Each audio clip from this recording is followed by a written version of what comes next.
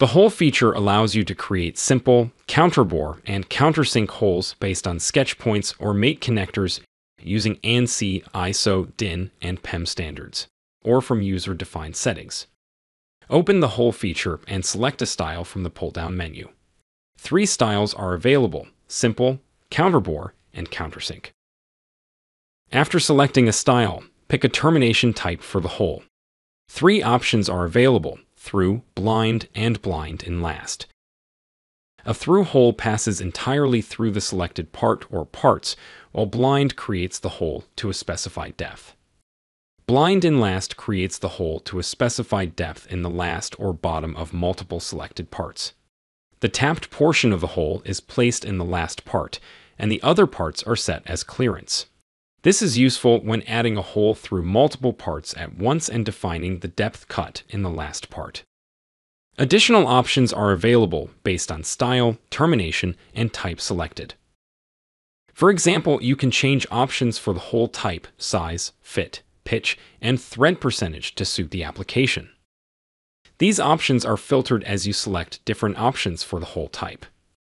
4 hole types are available: clearance, tapped, drilled, and tapered pipe tap. Fit sets the clearance for how hardware, such as nuts, bolts, or dowel pins, pass through the hole. Let's add a few simple through holes for this first set of holes. Hole type controls expand, allowing users to define precision and tolerance values. These values propagate to the hole table and hole callouts. After setting the parameters, we need to select either sketch points or use mate connectors to place the holes. A sketch can be created beforehand and used to define the placement of each hole, or existing sketches can be shown and selected. In this example, let's use a pre-existing sketch. Once selected, the holes appear at each point. Alternatively, you may select points on an individual basis to place holes. To change the direction of the hole, click the flip direction icon. Holes created with the hole feature can only go through a part in one direction from the sketch plane. You may also use mate connectors to place holes. Unlike a sketch, the holes do not have to be on the same plane when using mate connectors. Select Mate Connector in the dialog, then pick a mate connector point.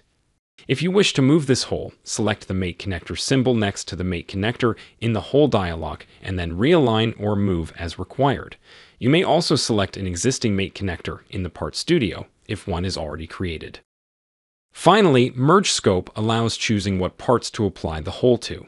Selecting multiple parts applies the hole accordingly. When adding holes at different depths, uncheck Start from Sketch Plane. The hole is created on the next face in the Merge Scope, normal to the sketch plane. Start from sketch plane determines if the hole starts at the sketch plane or the first face. Clearing this option is useful when the sketch plane that contains the point or mate connector defining the hole is above the part geometry, but you want the hole to start at the face of the part. As multiple holes are added to the part, reviewing these can be a daunting task, especially when different sizes and patterns are involved. A hole table is available on the right-hand side of the graphics area to review these holes. Expanding this table displays holes created with the hole feature and includes any patterns of those holes. Holes created using a circle and extrude remove workflow are not displayed in this table.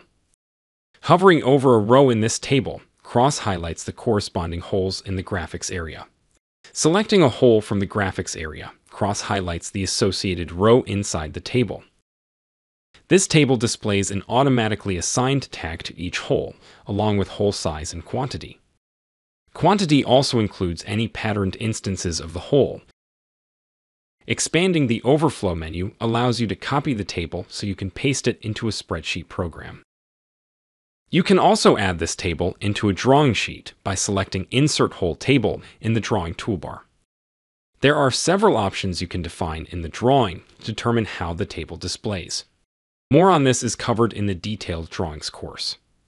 The hole feature, in conjunction with the hole table, allows you to quickly create and manage holes in a simple-to-use interface within the Part Studio.